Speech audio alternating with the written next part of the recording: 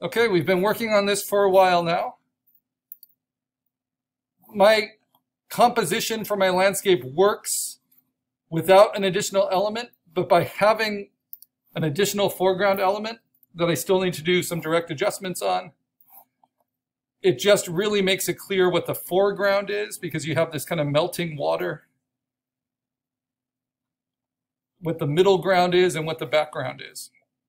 Without it, it's all just kind of, it all merges together as kind of flat. So sometimes adding an additional element, even if it's beyond the 5 you need, is a good idea. It's going to make your life easier. It's going to make things work out better for you. And it's nice to be able to search for a reference that's more targeted. That's exactly what you want. So now if I just do some direct image adjustments for it, I'm going to play with the levels. The lighting's really good for it. It works with the direction of the light. You get this little sunbeam, and it feels like it's even getting caught in the light, which is nice. I can play with brightening that up, but then I blast out really quickly. And that's what you want to be really careful not to do, because as soon as I get to pure white pixels, then I lose all the pixel definition that's in there. So when the histogram looks like this, there's a lot of white and a lot of black. So if I shift it on the edges, it's going to go to solid black very quickly, and it's going to go to solid blasted out white very quickly. So that's why I say it's always safest to play with the midtones first. And so I can just shift them a little bit darker or a little bit brighter, but that way it won't blast out.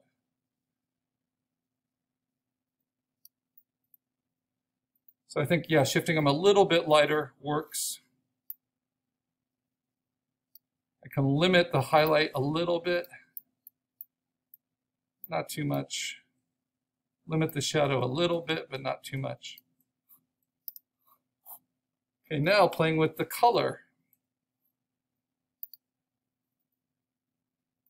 Color balance first. It has a lot of those cyans. And I want to keep a lot of those because it pushes it into the foreground. Things will get more saturated as they come forward.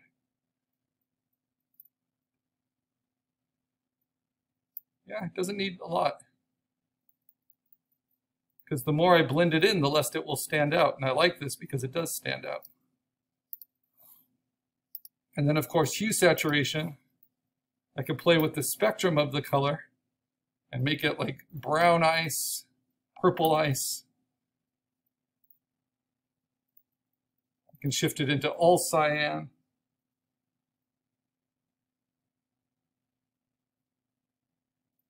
And maybe, usually I'll just use the spectrum just to nudge it slightly in one direction or the other. What makes sense. So I'm going to push it a little bit more towards the warmth. Then in terms of saturation, I can actually intensify the saturation, which looks crazy. I can take it out, but again, I want it to be pretty saturated. So I might even intensify it slightly in the foreground. Lightness or darkness. Maybe I'll just lighten it a little bit overall, so it's kind of more in the sun. So what did all those changes do? From this to this to this to this. And now I can go in with my hard-edged lasso with 0 feather.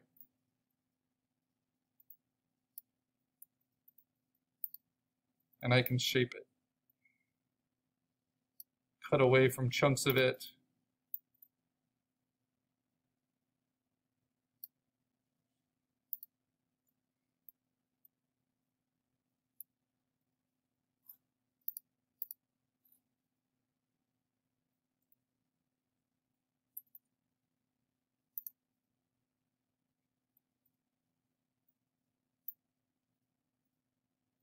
Think of how ice melts. Try to think about that for your shape. Everything will get softened and rounded. You might want to feather a little bit of that cut out.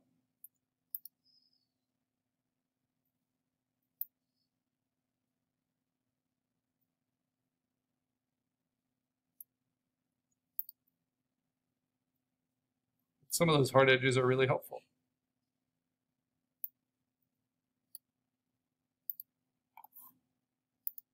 All right. And then to transition it, I'm going to show you now tool adjustments. So instead of affecting the whole layer, I can use these tools to do what the direct adjustments do, but to do them in just certain areas. So they're down near the bottom. They're called the Dodge, Burn, and Sponge tool. Dodge, which looks like a black lollipop, will actually brighten things. So just like a regular brush, I'm going to use 0% hardness. I'm going to make it pretty large, just like my soft eraser. And I'm going to take the exposure, and my rule, my self-imposed rule for Dodge, Burn, and Sponge is always less than 30, because these tools are pretty strong. So I'm going to do an exposure of around 20.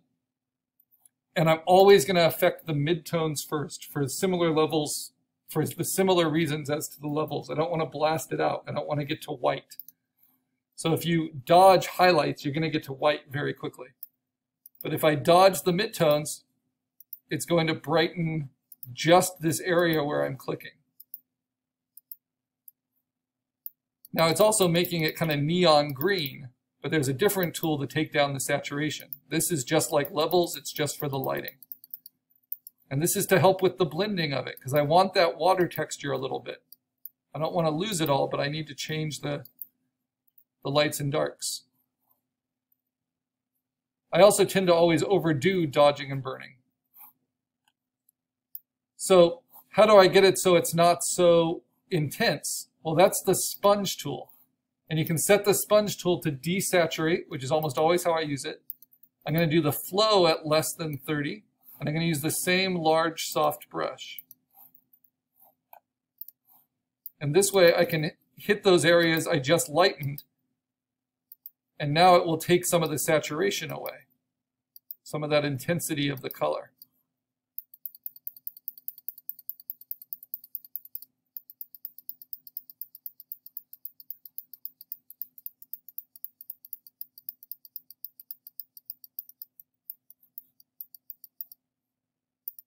Now, I used the sponge tool and the dodge tool a lot there. You can see what a difference that makes. I didn't erase anything, I just changed their coloring and their lighting. You can also make little direct adjustments or direct tool adjustments just where you think the reference could be improved. Like if I think that in here, that could be darkened. That's a tool called the burn tool. So my reference has this dark kind of shadow right there. So if I wanted to darken next to it, I'm going to do midtones. I'm going to take my exposure at less than 30. Nice large soft brush. And I'm just going to add a little bit of shadow to it. And that will help that be less of an eyesore. If there's any shadows you want to deepen, if I wanted to darken the shadow at the base of this ice melt, I can do that, all with the burn tool. So you can improve upon your photo reference. And this is what photo retouching is. And then I can do that to help blend some of these other areas, right? So I have this really dark shadow there. I can find what layer that belongs to, and then I can actually dodge it a little bit, brighten it up.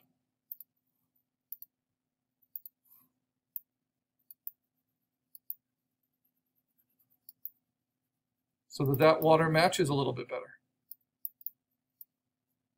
Now it intensifies the color, but then I use my good old sponge tool.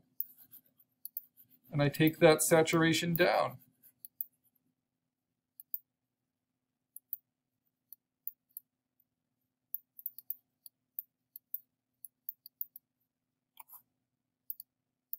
Then I can go to this layer and I can actually add saturation, which I don't usually do.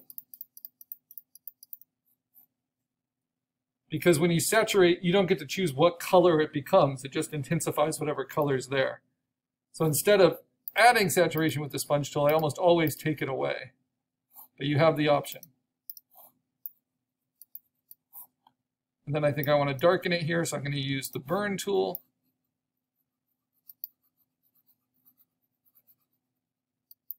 And you can see it's transitioning pretty well now from one pool of icy water into the next, even though these reference photos were totally different.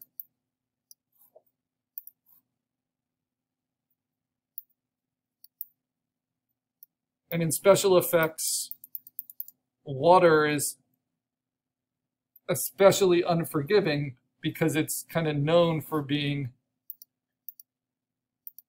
so many colors at once. It's so reflective.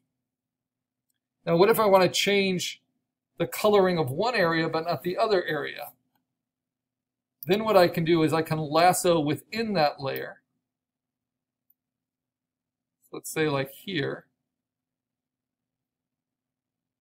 Take this big chunk of this layer.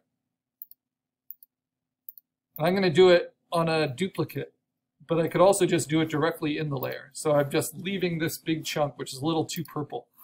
And then I can use direct adjustments just on that selection. So direct adjustments work on a full layer that you select or on a selection within that layer. And I'm just going to go right to hue saturation, and I'm going to shift the hue a little bit. And I'm not looking at the edge here, I'm looking at the water itself. I want it to get a little bit darker blue. And sometimes you have to saturate it. So right now it's very purple. I want to shift that towards a blue. It's working there. I can get avocado skin if I want.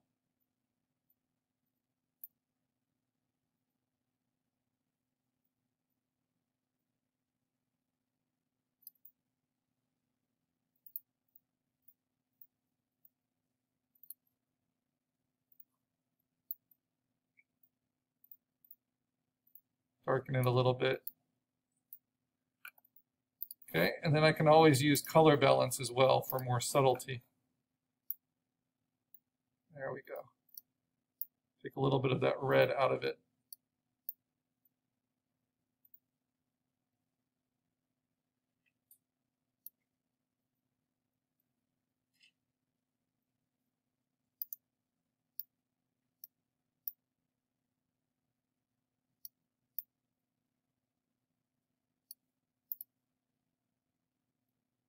Now by doing it on a duplicate, I can compare it. So that's what it was before.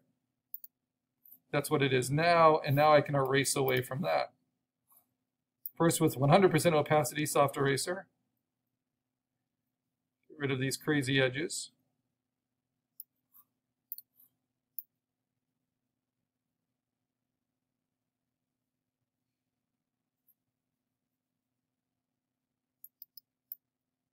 I could also do that with the sponge tool and desaturate them.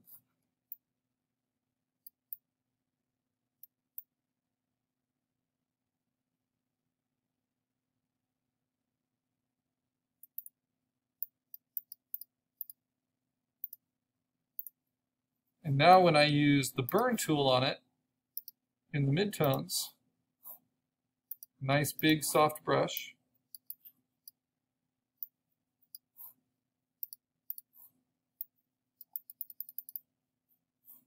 It should work a little bit better with the colors that it's surrounded by.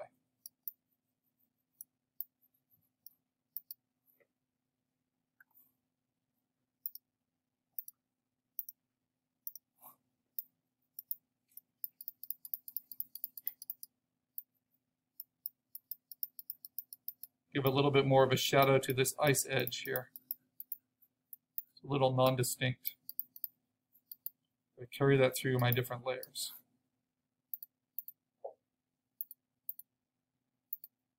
That's where that blue is coming from.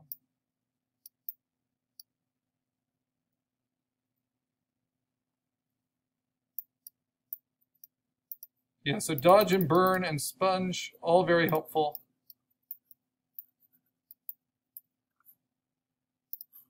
It will make your composites better.